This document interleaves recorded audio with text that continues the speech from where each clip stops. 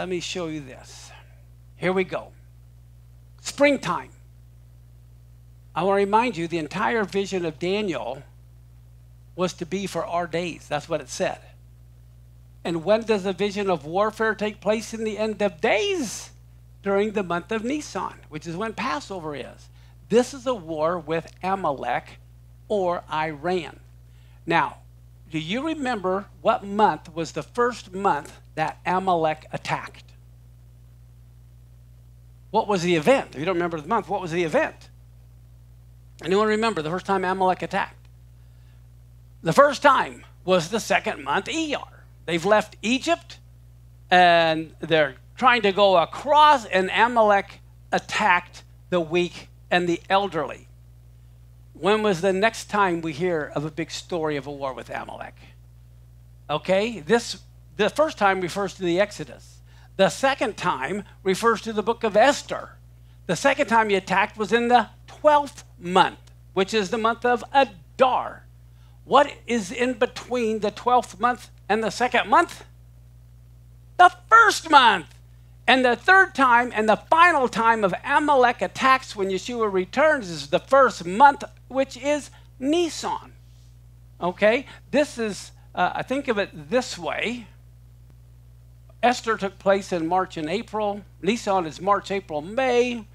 And ER can be in April or May. So that basically gives you an idea. But the main thing is the war is in the spring. That's when the kings go to war. So think of bookends. Amalek attacked the second month, the first time, then the 12th month, and this next time we see the war with Amalek is going to be in the first month, which is the month of Nisan. Okay, now going back to our verse, who was the god of the Ammonites? Who?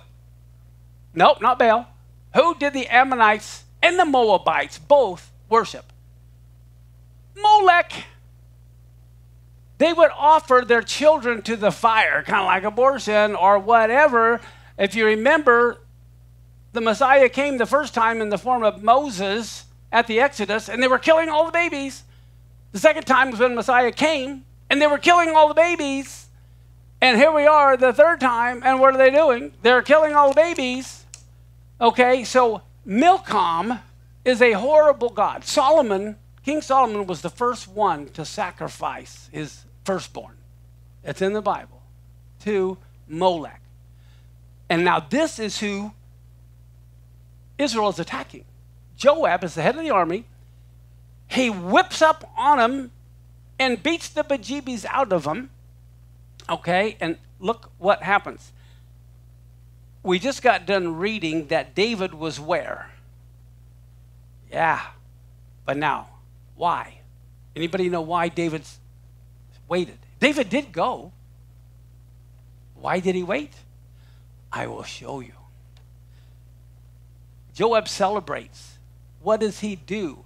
Joab takes the crown of the god Molech and puts it on his head. So here, Joab the general has the crown of the pagan god Molech on his head, and he's walking around. And David comes. And what do you think David does?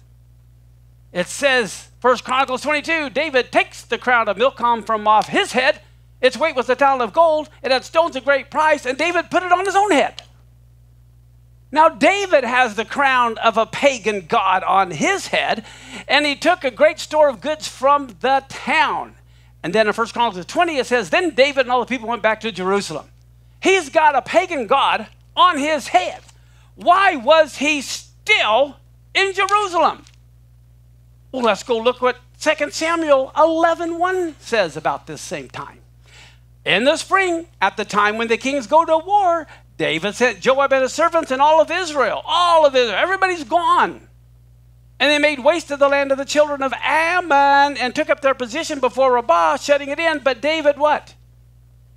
Tarried. There's a difference between saying David was still at Jerusalem and saying David tarried when everyone's left. Why? He's eyeballing Bathsheba taking a shower. That's where David's mind was. Everybody's gone. Look at 2 Samuel 11:2. here it is the same time when it's time to go to war, and David is having an internal war. It came to pass in that even time, David arose from off his bed, walked upon the roof of the king's house. And the roof he saw a woman washing herself, and the woman was very beautiful to look upon. The reason he tarried, but because he tarried when everyone else left, now comes the whole problem with Bathsheba. He's having all kinds of moral problems, which is why he ends up putting the crown of the god Milcom on his head. But I'm just telling you, the purpose of this, each and every one of us are going to be going through a war, not only externally, but internally, and we have to conquer our demons inside. The battle is coming. I'm letting you know in advance.